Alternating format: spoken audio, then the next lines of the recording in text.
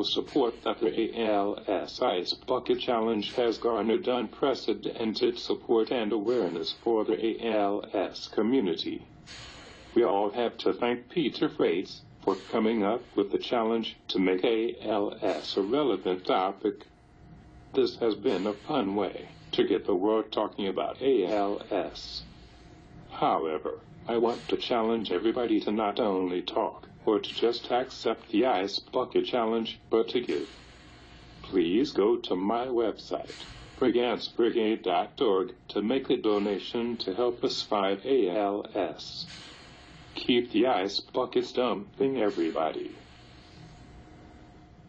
Well, that was recently released by the Ravens. You can see O.J. Brigance with a big thank you for all the attention that's being paid to ALS right now via the Ice Bucket Challenge. And, you know, we talked about this. We've seen his story before. We were introduced to him during the Super Bowl run. If you're not inspired by who he is and the way he's approached this, then you will not be inspired. You know what else was, he mentioned Pete Freites. Pete Freites went to Boston College, and I have some mutual friends with him. He actually is one that started this Ice Bucket Challenge kind of out of Boston, another guy dealing with ALS. And I don't think you just see the impact of somebody that's struggling so much, but then the impact that they have. Starting that Ice Bucket Challenge, Pete Freites does it. People don't know who he is. Now, O.J. Brigance is talking about him on NFL Live. See the commissioner, team owners doing that. It's pretty remarkable, the impact that those guys have had, and obviously the response by so many people. We are seeing this go around NFL teams. That's Rex Ryan, of course, the New York Jets accepting the Ice Bucket Challenge. Also,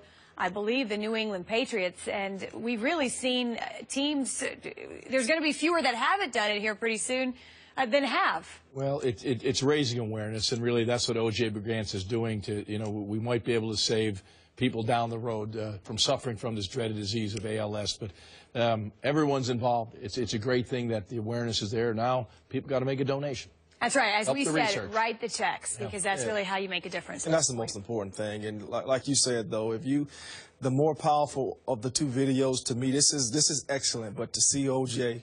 and to see him as encouraging as it is to watch him go through what he's going through with the courage that he is, it does make you want to make sure that you don't take things for granted. Yeah, and I do think it is important, and that when you see people, whether it's John Mara, you know, have water poured over his head, that John Mara, an owner of the New York Giants, can then be in a situation to say, you know what, I'm actually, and I have enough power and enough respect for the National Football League, I'm going to challenge Bill Belichick and Robert Kraft to do it. And guess what? Those guys then end up doing it. And so the way that it's, you know, almost a pay-it-forward mentality to have this NFL, which has so much popularity, do such a good thing when we hear so many bad stories in the off season, you know, about, you know, guys getting in trouble and doing all that type of thing. To see guys doing the positive right thing news. is good. You know, what makes O.J. Brigance great in some ways is that he said, hey, don't pity me. I'm going to do the things I've done before. He's going to play fantasy football, by the way. He's not giving that up.